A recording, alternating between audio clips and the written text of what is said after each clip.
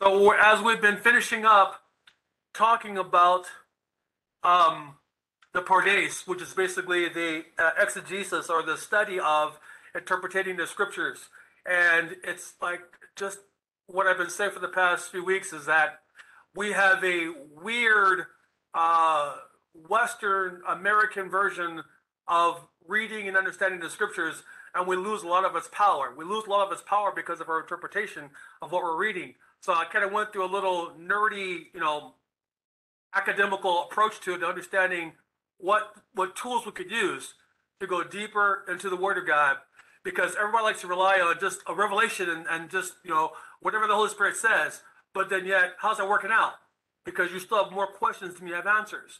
It's because you can I can read you a playbook on how to play football, and you can memorize that playbook. But until you actually get on the field and have other team members playing with you, when the quarterback goes hike, you got to know what to do. And that's kind of hard to do when you just read something and you get it all in you. You have to actually be out there on the field to experience it. And so understanding oh, okay, that's what that means, a little X and go like this. Oh, okay, now I get it, because then things change when you're out there in the field. So right now we're gonna kind of go out there in the field from what we've been putting together.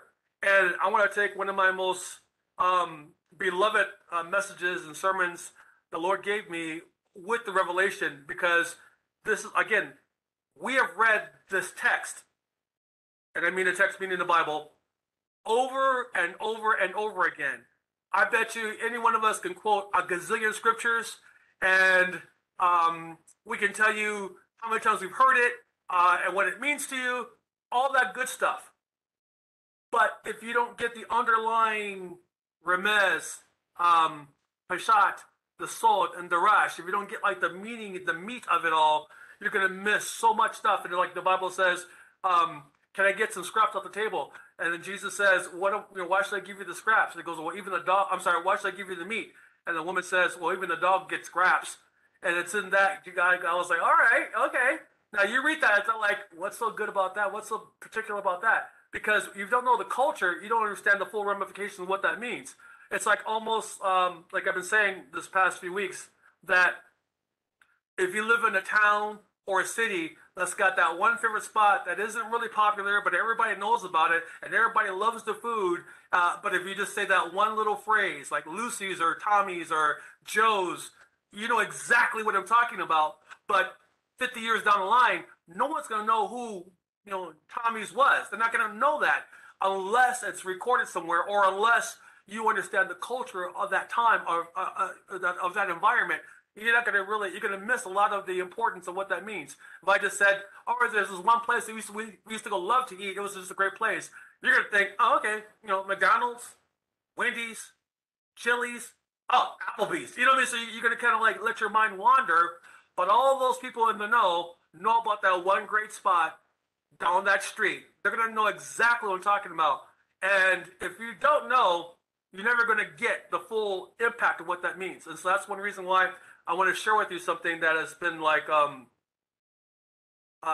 helpful for me, because like I said, the main objective, the bottom line, the goal, the target is to fall more madly in love with Jesus than I've ever been before.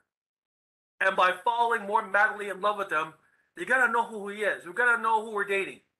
You just can't sit there and go, oh, he's a nice guy, or she's a pretty girl. She's funny, whatever. She cleans, that's great. Then no, there's something. There's more than just the way she looks and how she cleans, or the way he looks and how he provides. It's more than that. I'm gonna take a little bunny trail.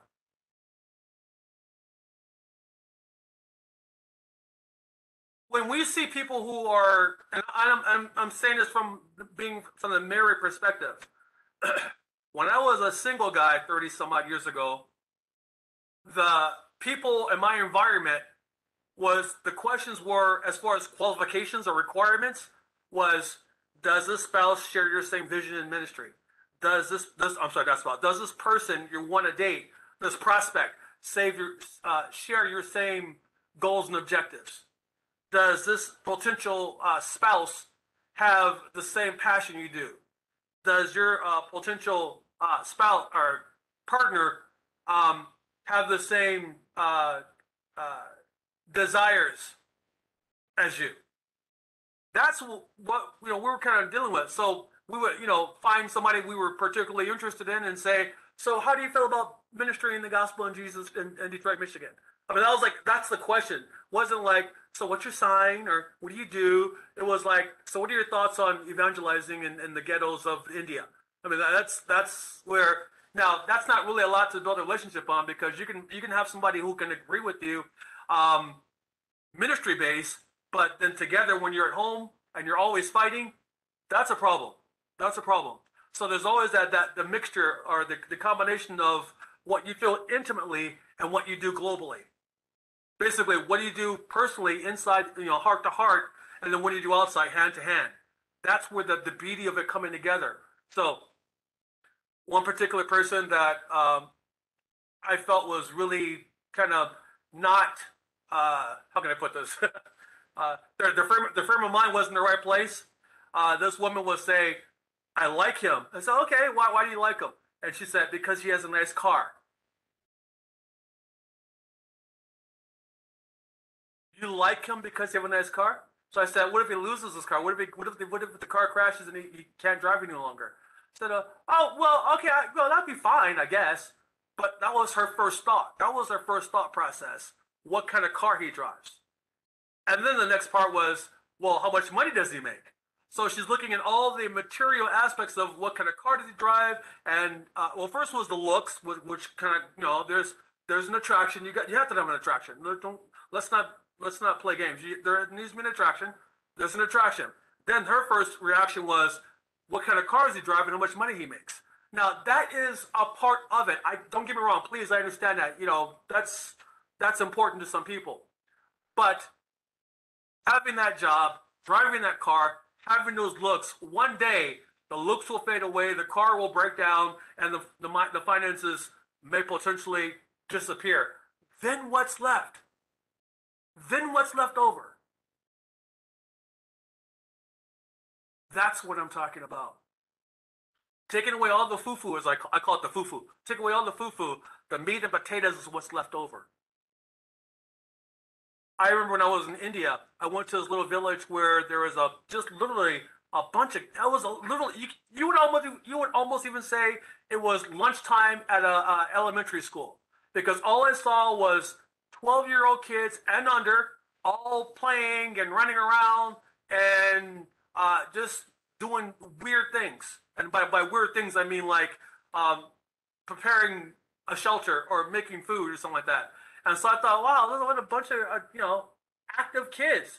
And the pastor said, this little community of all these little kids, these are all married couples. And I laughed because I thought, no way, these kids are barely 11, 12 years old. There's no way. And he said, yeah. But what the parents have done is they've said they can't afford a child. So as soon as the little girl starts to have her menstrual cycle, and then tell her, the little 13-year-old boy, this is now your wife. I'll take $50, and he'll take 50 US dollars, and now those two now are a married couple. And then the parents will say, here, go take care of your wife, you lazy thing. Go ahead, provide for your wife. Do whatever you can. Take care of it. Feed your family. And so they put this responsibility on these little kids. So these little 11, 12-year, 13-year-old boys are out there trying to hustle whatever they can to go get food to bring home to their wife. And I'm sitting there going like, that is never going to last. And then the pastor tells me, well, it's been lasting for quite a while. This is sometimes how we do it here in India. And we've had couples that have lasted for years. And I'm sitting there going, based upon that premise in the beginning, where somebody to say, here, this person, that person. And I thought about that. And the Lord was showing me, obviously, it's not the ideal scenario. But from that from that perspective, from where they are in that culture, where they grew up in, these two kids grew up together.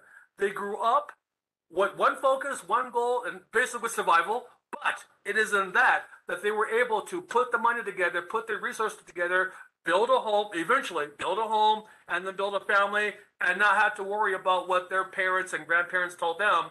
They can go ahead and better their lives, and then they stay married. I'm sort of going like, that is the most bizarre thing. But what the Lord was showing me was, it wasn't so much as far as the physical or the natural. It was all about the survival of the survival of them as a couple, survival of them as as a person, as a people, and they were able to share that growth together. So yeah, we have a little bit more, the American dichotomy as far as our culture and our environment. We're not we're not in the Middle Ages, but we've gotten to the point now where looks and money and prestige speaks more than the inward part, and we take that type of structure framework and put it into the kingdom of God. I heard one man say, he said that people who, I don't know if I can get this, if I can quote this correctly. He said, people who don't have a lot of money like to buy expensive things because even though they don't have that wealth, they like to wear shoes like Nike shoes, carry on, Jimmy Choo shoes, or an expensive purse to walk around to give them the impression they are living that lifestyle. So they'll spend $1,000 on a pair of shoes, but not have enough food for food to eat for the rest of the month because they'd rather walk around to show people that look what I can afford, but in reality, it's like look at what I don't have. And I thought that was so really look at what I don't have. Look at what I don't have. I thought that was so interesting. So I'm saying that to say this. When we read the Word of God, we're showing people, look at what I don't have. We're quoting the scriptures. We're going through the motions, but we're limited in the power. We are limited in the power that it yields us from us because we rather look like we got the power than actually have the power. And that's where the disconnect comes in. So I want to kind of share with you a little connecting of the disconnect that would help you and I look further down the line so you can be at peace. Now, all that to say, I'm sorry, I took a long bunny trail. This is one of those messages that where God helped me put the pieces together. And it's a message I love preaching. It's entitled The Wheat, the Wine, and the Oil, the Secret Weapons of God. Anybody say, huh? Wouldn't that be the sword, the javelin, and the bullet or something?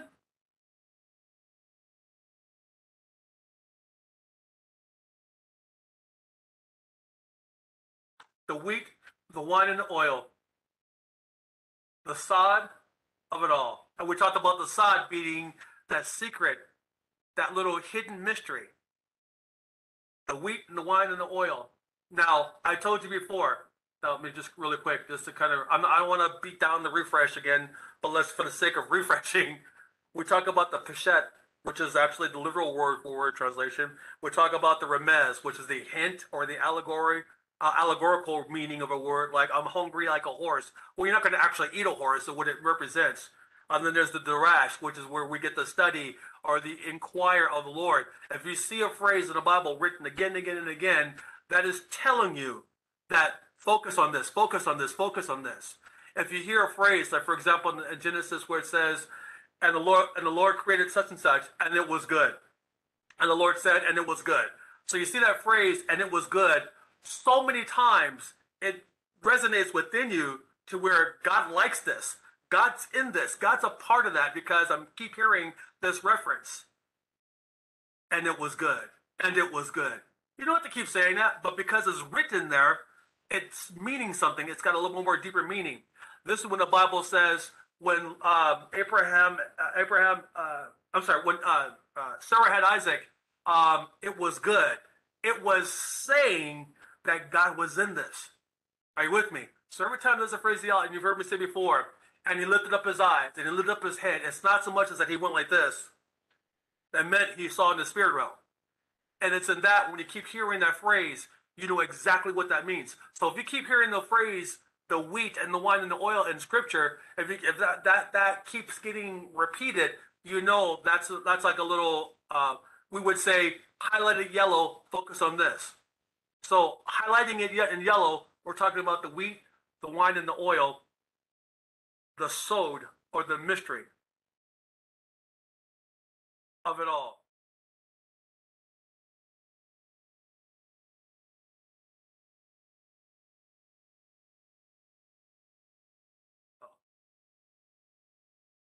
In Joel chapter 2, verse 21, it goes, fear not, O land, Be glad and rejoice, for the Lord will do great things.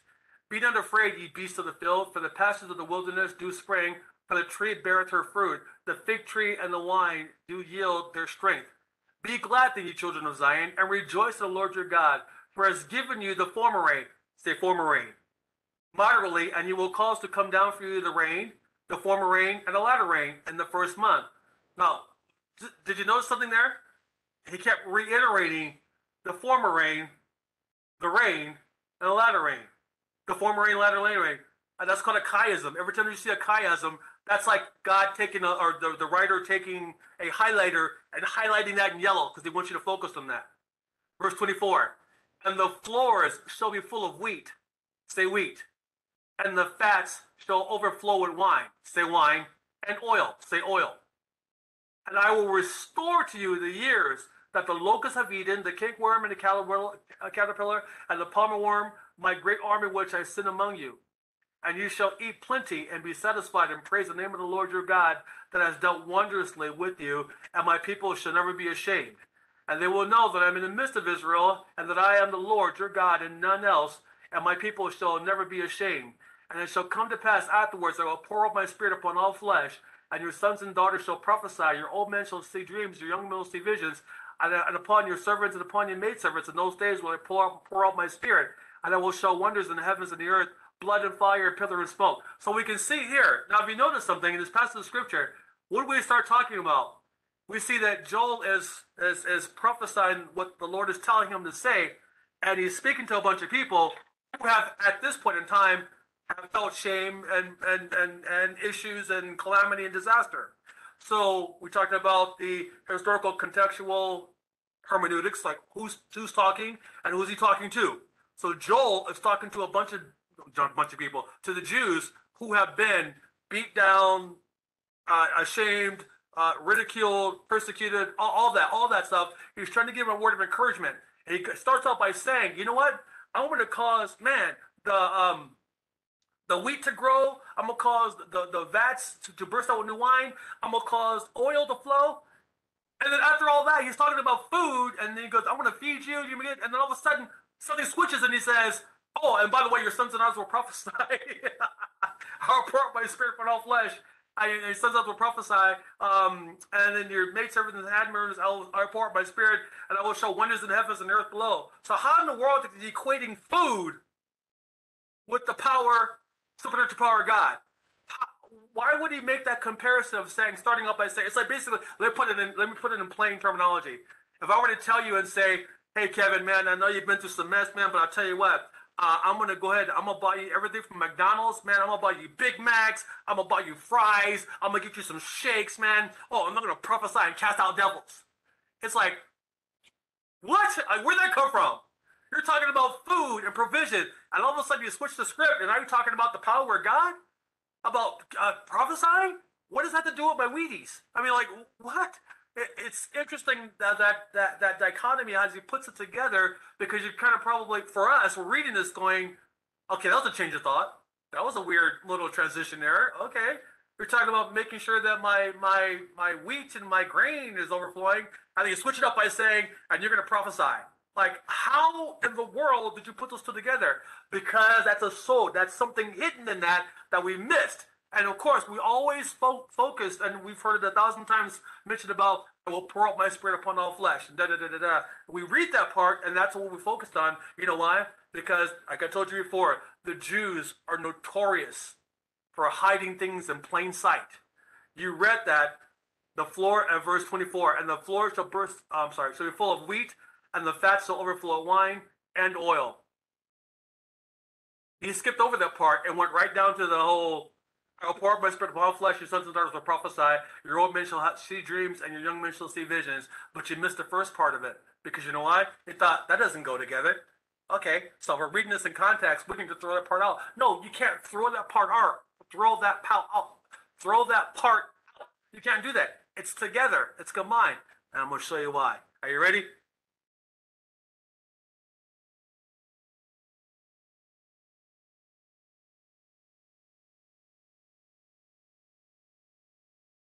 A few things.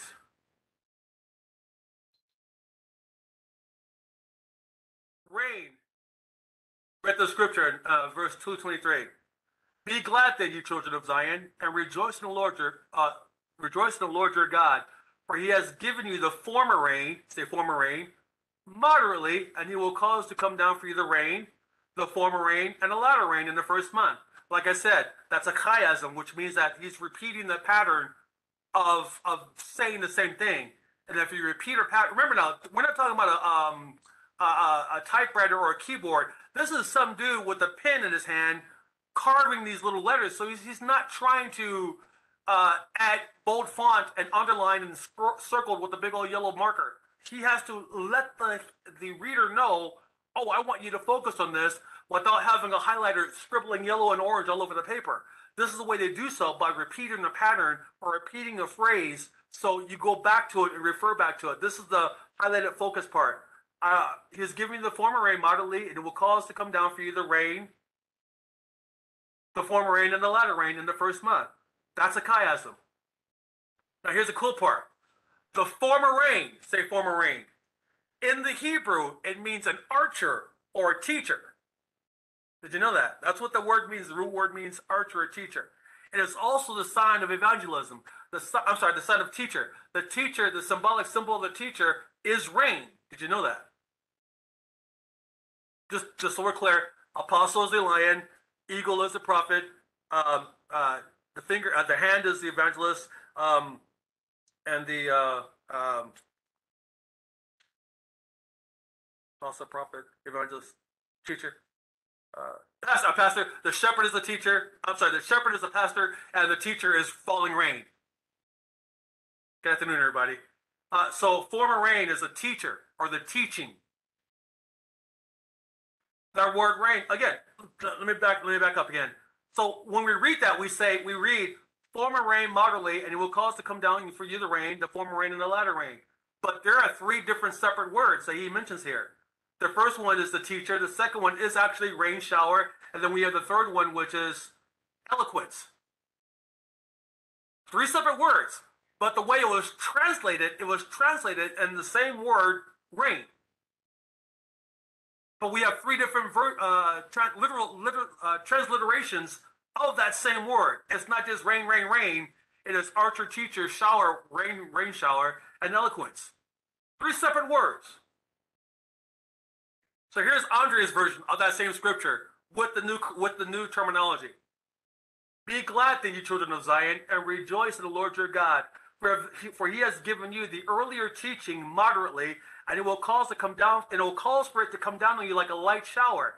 The earlier teaching and the eloquent, better teaching in the first month, which means,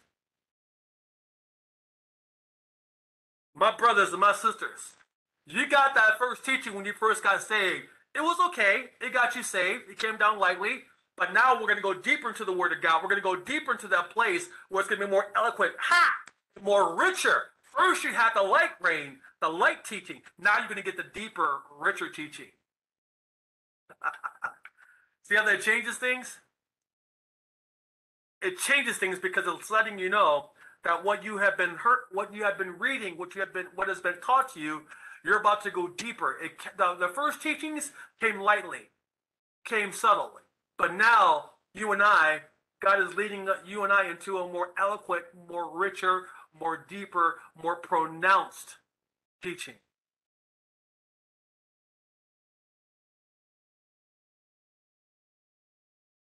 So, let's talk about the wheat, as we were talking about the wheat, the wine, and the oil. First of all, we understand it's used to make flour and then bread.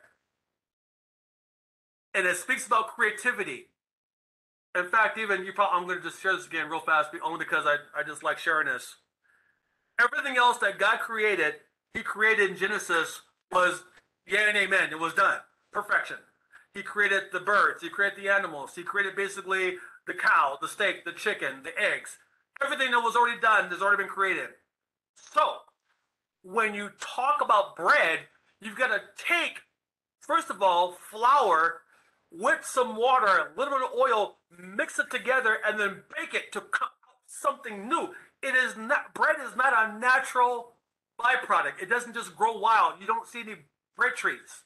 You don't see bread that grows up from the ground. You don't see a chicken laying some bread loaves. No, and it takes a little bit of creativity to put some stuff together to voila, create some bread. Now imagine that. Imagine that. Imagine you are this pre-Adamic or pre-man state, or even after Adamic, after the flood type individual. Oh, sorry, before in Genesis type of individual, and you go, hey, let me mix this with some of this and do like this and put it into, I don't know, some fire, and out comes a loaf of bread? Are you kidding me? That's, I mean, you would think that would be witchcraft. You would think that would be sorcery. It would blow your mind. But that's what, God, come on, somebody. That's what speaks about the creativity of God. When the first people to see bread, when they took some wheat and they took some oil, some yeast, and they took some oil and some water, put it together, put it in the fire, and out comes a delicious loaf of bread? Are you kidding me? It must have just been like mind blowing. But that's what the Word of God is, y'all. It's mind blowing. So bread speaks about creativity, taking something that didn't naturally go together, putting it together to produce something new. That's why Jesus said, I am the bread of life. I took some stuff together, put it together, and created something new. Come on.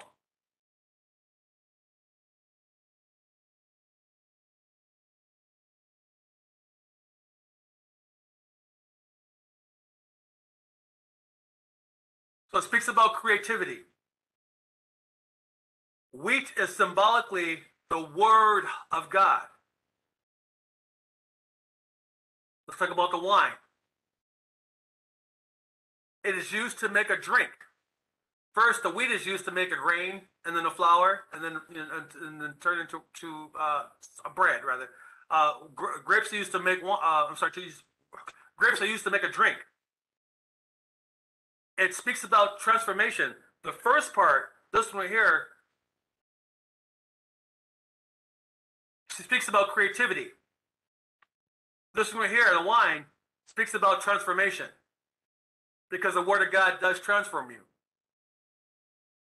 Wine is symbolically speaking about the Spirit of God, because the Spirit of God, you were led by the Spirit of God when God draws you near, and when you were led of the Holy Spirit, when God pulls you in, you were then transformed and reborn from something into another, from faith to glory to glory, and to a new man. And you can't get saved unless the Spirit draws you in. So wine speaks about the transformation, which is the very Spirit of God. It talks about the transformation from one thing to another. Let's talk about the oil.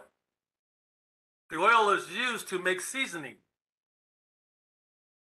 Also to make oil. And it speaks about confirmation. Because then you would use that oil and then you pour it over the head over somebody to confirm what God is doing, or to confirm God's choice. Oil is symbolically speaking about the supernatural power of God. So then we got the wheat, the wine, and the oil, and the process of it all. We're talking about the Word of God, the Spirit of God, and the power of God. So when we look at wheat, what happens is there's a transitioning from a plant, from that grain, from the wheat stalk to flour. Oh, by the way, look at that picture.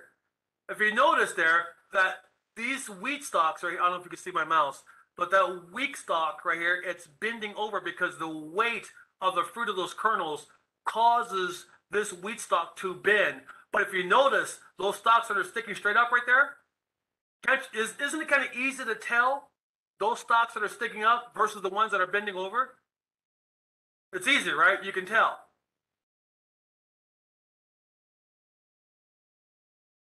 This is why the scripture says, Jesus is talking about, shall we go now? And he goes, no, wait till harvest. And then remove the tares from the wheat. And the way you can tell the tare or the weed from the wheat, the kernel, the good part, is because during harvest time, that wheat stalk bends over as if it's bowing before the Lord, while that tare stands straight up in all its pride and arrogance. He said is at that point in time, he goes, if you pull them all together, you're gonna take out some good stuff with some bad stuff. Wait till harvest because only at harvest, it's only at that time you are then able to successfully weed up and pull up the tares and leave the wheat there. It's a beautiful thing. But that picture is a beautiful example of how some people are so prideful and arrogant while there are others who are bowing before the Lord. Remove those things which are prideful and arrogant, and what remains is the fruit of God and the power of His word.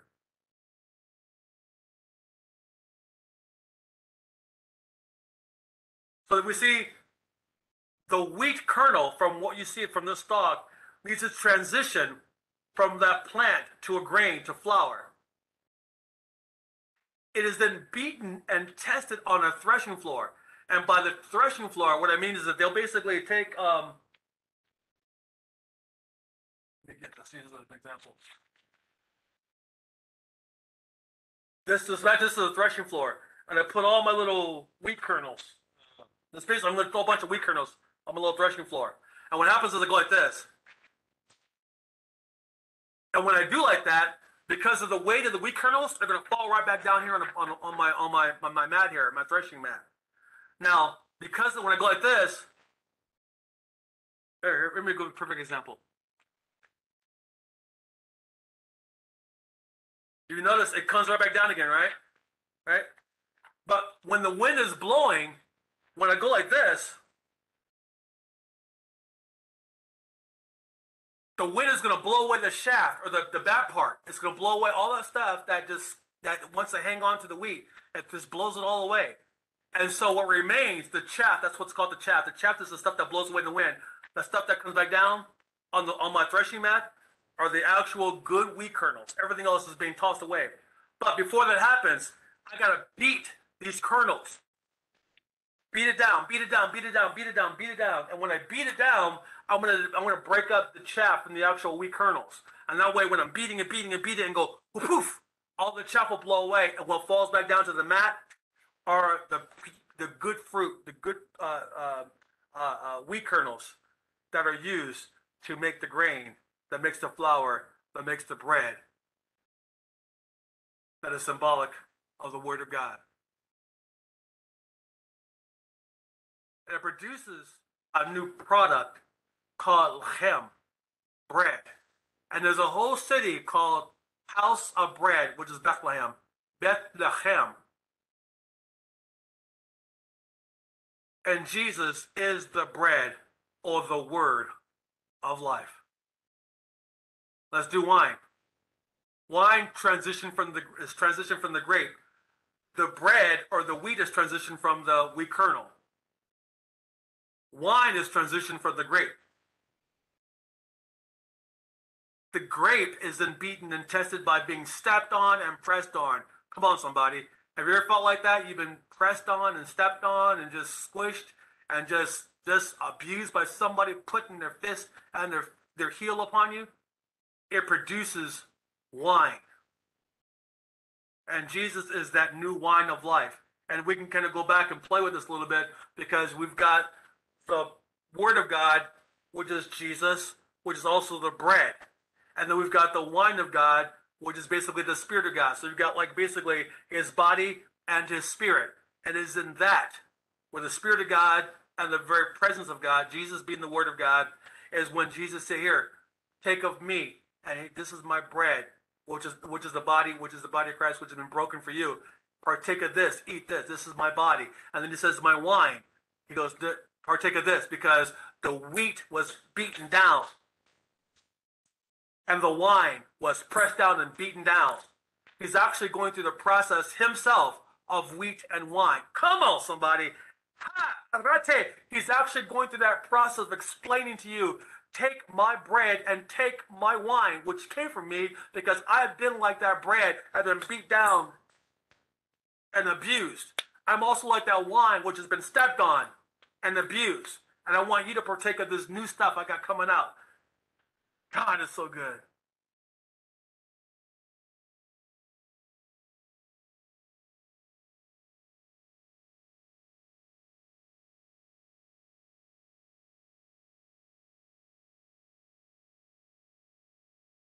Now it's the oil now. Transition from the olive.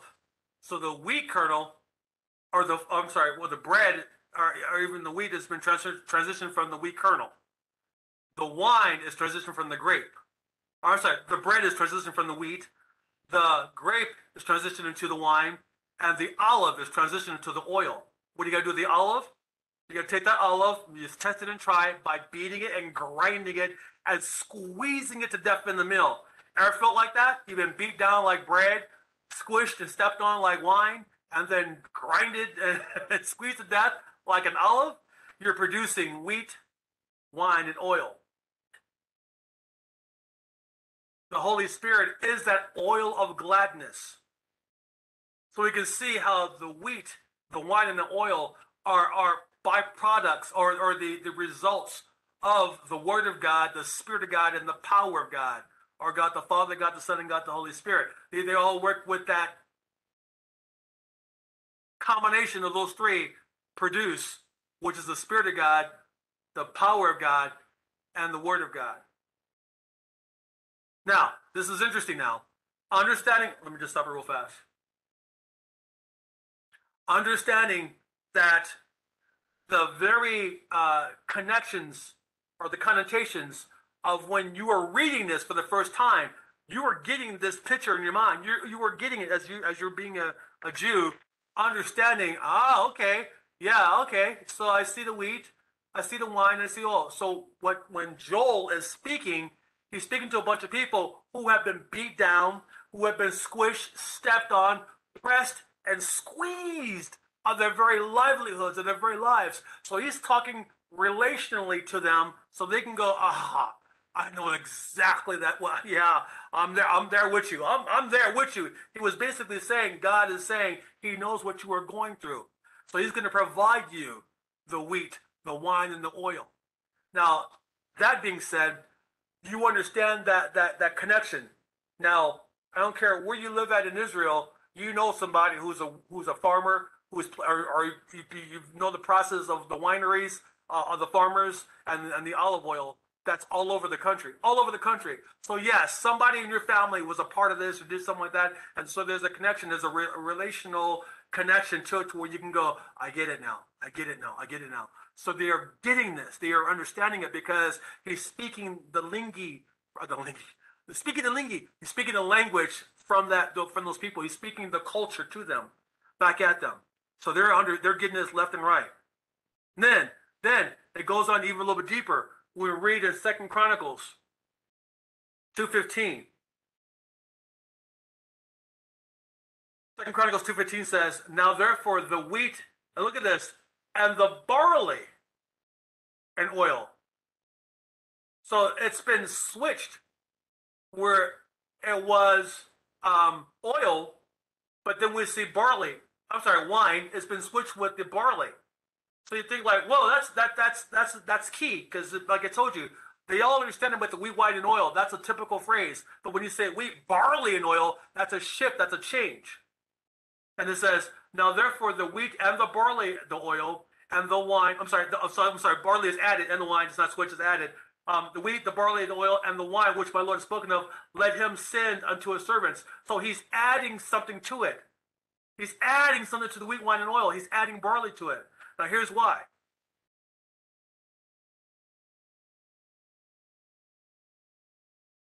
Barley is considered a poor man's grain. If you don't have a farm, if you don't have a lot of financial means, then pretty much you can grow some barley. Every poor man has some barley. So this verse is showing us that you don't need anything special or costly in order to receive God's best for you. Just show up.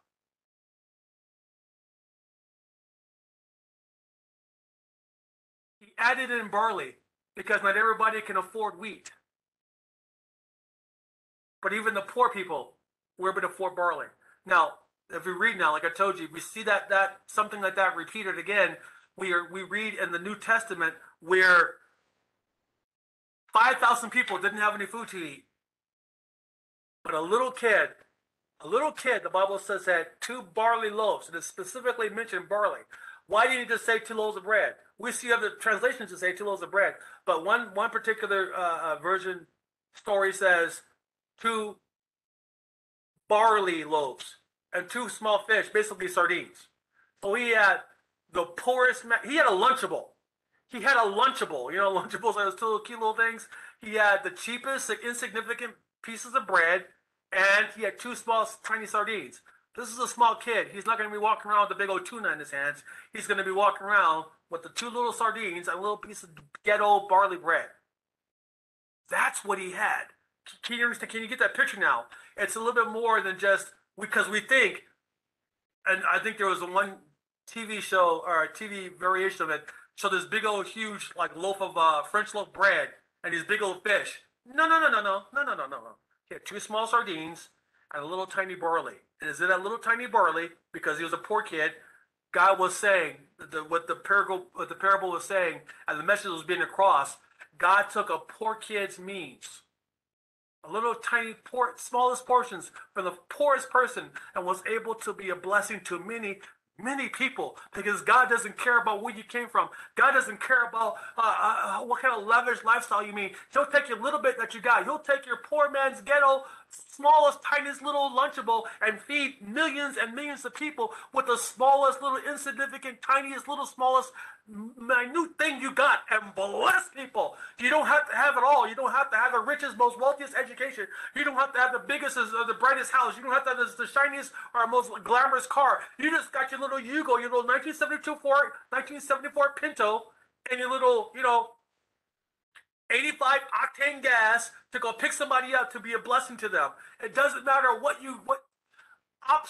vehicle or object you have with that. God can take the most insecure, obscure, minuscule, tiniest little thing and cause that thing to be a blessing if put into the right hands. It does not matter. So the scripture in 2 Chronicles says, now therefore the wheat and the barley, because God is not going to leave anybody out. The oil and the wine, which the Lord has spoken of, let him send unto his servants. A very powerful, powerful revelation about the goodness of our God. Hidden in plain sight.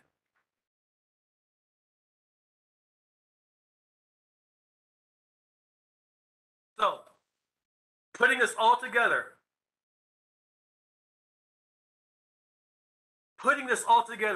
I want you to be encouraged. I want you to be encouraged to know that God, as we go into this new year, a new year in Christ, a new year of the Lord, where the teaching you got was okay. It came like light rain. But now, the next teaching coming, the teaching that's coming now, the teaching that you had, well, was cute. It was, it got you and I to where we are. And it felt like a light rain upon us. But there is something more richer, something more eloquent, something more pronounced, something more, with more revelation, more power is coming. That rain is coming. And here's why. The reason why it's so significant is the former rain, which was, just looking at the culture, was around springtime. March, late April, like between March and April, that rain that produces the spring crops, that's cute. It's fine. Because, after the winter, you want something to grow. So, okay. So what happens is, that little light rain you see in the springtime that causes flowers to grow back up in the springtime, that's the former rain. But there's also a summer harvest. When that rain comes in, generally around July and August, around that time frame, between like middle August, middle September, around that time frame, which is more of a heavier rain, probably the best way I could put it, more torrential rain. You know why? Because that harvest, the summer harvest, produces a more lofty crops. I mean, it produces more and more food. You know why? Because that needs to sustain you throughout the winter months. Good afternoon, everybody. So when you see the former rain get you to the summer, that summer harvest or the summer rains get you all through the winter. So that rain must be more stronger, must be more pronounced, must be more heavier, must be more meatier. That's probably the best way I could put it. Must be more meatier because you need the torrential rains to saturate the ground to produce a bigger crop, so that your vats can burst out with new wine, and your grapes will be this big, and the olives will be this big, and the wheat will be so big, and so you can make enough bread, wine, and drinks to last you throughout the winter months. The latter rain is greater than the former rain because you're going to need it to sustain you through those times when there's no harvest whatsoever. But it is in that the latter harvest is always considered the best harvest because the fruits are bigger. Come on, somebody. So God is saying what you had earlier got you through to now. But what's coming is going to get you through the bad times, the tougher months, because that revelation and that teaching is going to sustain you and be a blessing to you so that you can become a blessing to others. There's more than is coming. It's more than just a simple ah, la, la, la, la, la, la. It's more of a da, da, da, da, da that is coming. And it's in that da, da, da, da, da. That's going to be more meaningful and powerful. Yes, this is why I'm sharing it with you, because I'm letting you know what the Jews have always known this entire time. There's a greater teaching coming, a greater revelation coming than it was before. And it's in his latter revelation, the latter rain that is coming, that is happening, that is, I believe we're at the door, is going to sustain us, is going to elevate us, is going to change us with the Word of God, the Spirit of God, and the power of God. We are not going to be the same, but we're going to rise up because those who know their God, those who know their God shall be strong and do exploits. To do so, you've got to have the fruits within you. The fruits are produced by the rain. The rain is produced by the teaching. The teaching is produced by the latter rain that is now coming upon us. Here is now the kicker, the piece de resistance to this whole thing. As we put this whole thing together, the confirmation part. Numbers 18:12 says these words.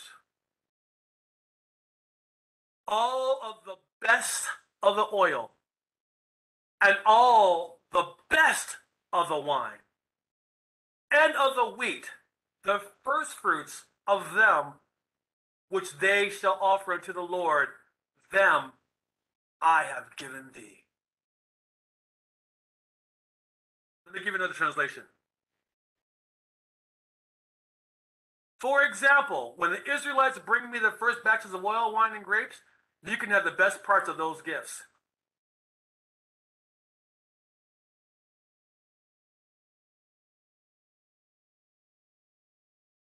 You're probably saying, wow, I didn't know that right about now. All of the best of the oil, all of the best of the wine and of the wheat, the first fruits of them which shall offer to the Lord, them I have given thee. What God is saying here is this.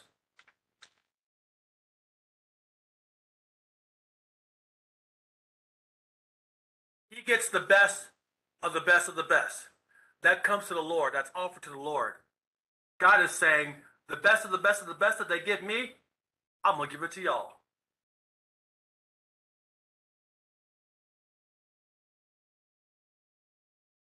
They're going to give me their eloquent, their beautiful homes, their car. And I'm not on some prosperity thing. I'm just making a point.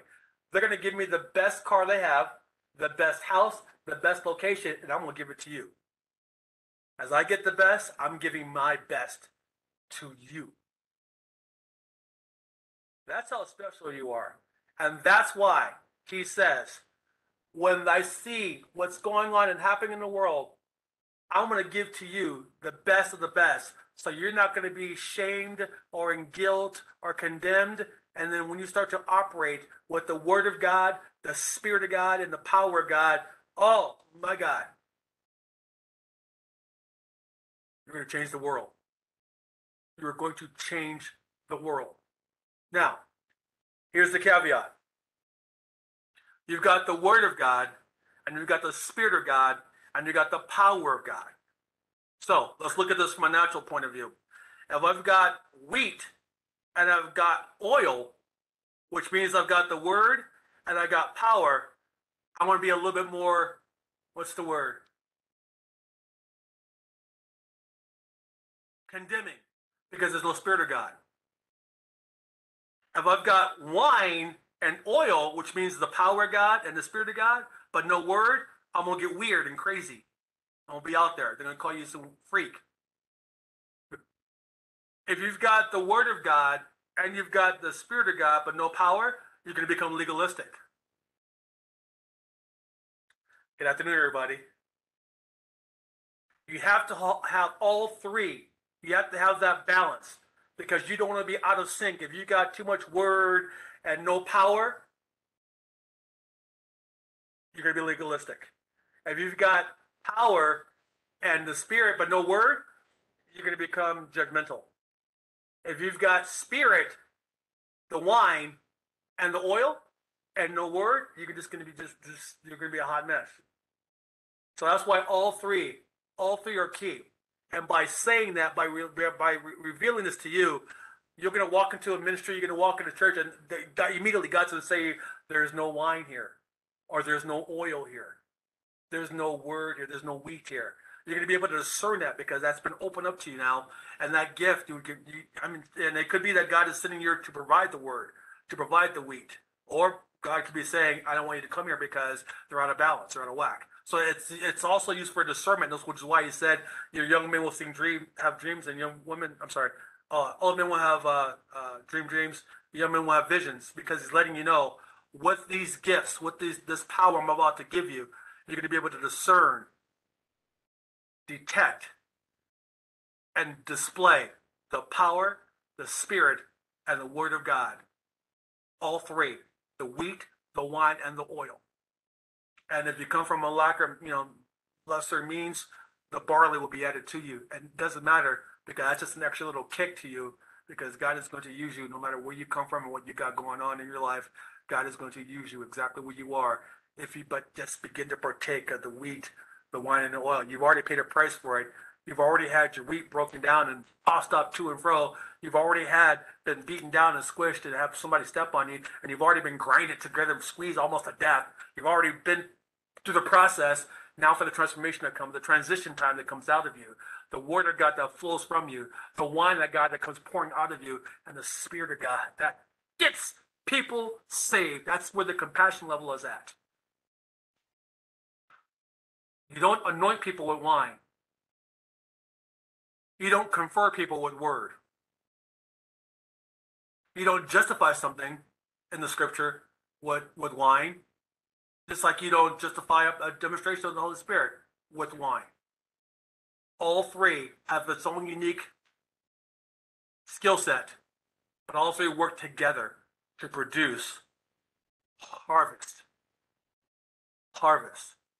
The best of the oil, the best of the wine, and of the wheat, the first fruits of them that shall offer to the Lord. Them, all them, I have given to you. You now have that now. It has now been activated in your life, and now it's time to change the world. Any questions?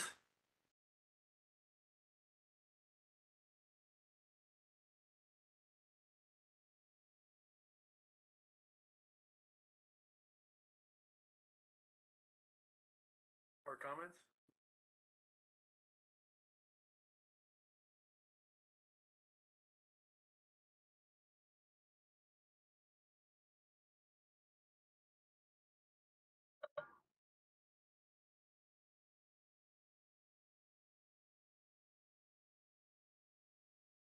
Amen. So I was going to pray right now then. Father, I thank you, Lord God, for the wheat, the wine, and the oil, the word of God, the spirit of God, and the power of God. All three working in tandem together, working in me and flowing through me. For we know, Lord, the price that you paid for us when they beat you, when they cut you open, when they pressed you and squeezed you. We understand when they beat you, the word of the Lord was released. When they stepped on you and nailed you to the cross, we understand and know that the wine was released. And when they had you on the cross, where they mocked you and then shoved the spirit aside, is where the oil began to flow. So you have demonstrated the wheat, the wine, and the oil on that day, that precious day, Lord, that produces new wine, fresh oil, and fresh baked bread that comes from that comes like manna from heaven. Thank you, Lord. You now told us to partake, to eat of your wheat, of your bread, to drink of your blood, of the wine. And it is in that when we partake of the wheat and wine that you add in your power, the oil, and then we are then changed from faith to faith, to glory, the transition period from the olive, from the wheat kernel, and from the grape, changed to something different, something unique, and something powerful. We thank you, Lord God, that we have made that transition from something meek, something that just grows, something that is planted, and it's something that is powerful. We thank you, Lord God, that from this day forward, we are activated in the revelation and the teaching and the new greater teaching that is coming, because you have given us the best. We receive that now in Jesus' name.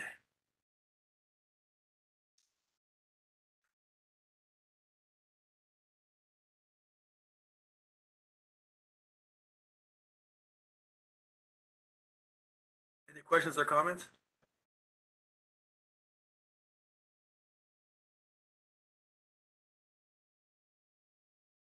I have one. Oh, yes, please. I just wanted to thank everybody for praying for me. I am starting to feel a little bit better. Oh, amen.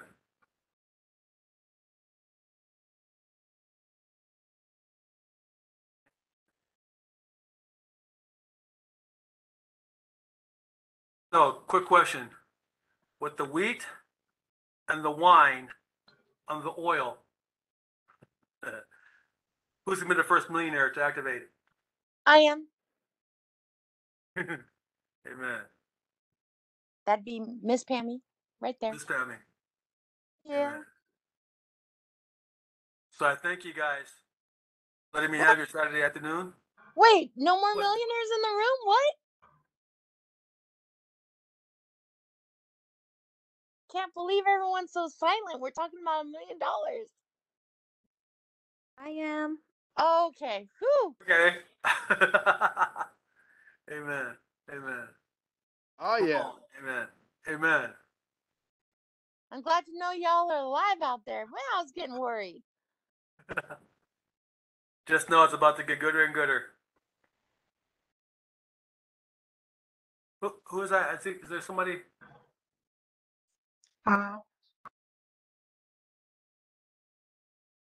Hey, Chelsea, were you saying something, Chelsea? Oh, we can't hear you.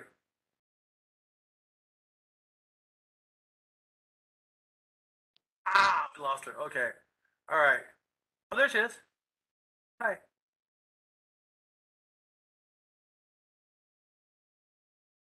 Okay. All right. So I guess maybe she's driving. Oh, I'm here. I was trying to type, but I'm driving. Oh, okay. I'm so sorry. I don't want you to crash. Yeah, I'm here. I'm also going to be the next billionaire. Okay. Sorry. I don't want to get you. No, that's okay. I've been enjoying. I've been listening to everything. Thank you for that teaching. Oh, amen. Amen. Amen. Amen. Awesome. So thank you guys so much. And then we will see you Wednesday. Oh gosh, wait. I don't know what time we arrive in Seattle, but if it's early enough because it's West Coast time, then we'll probably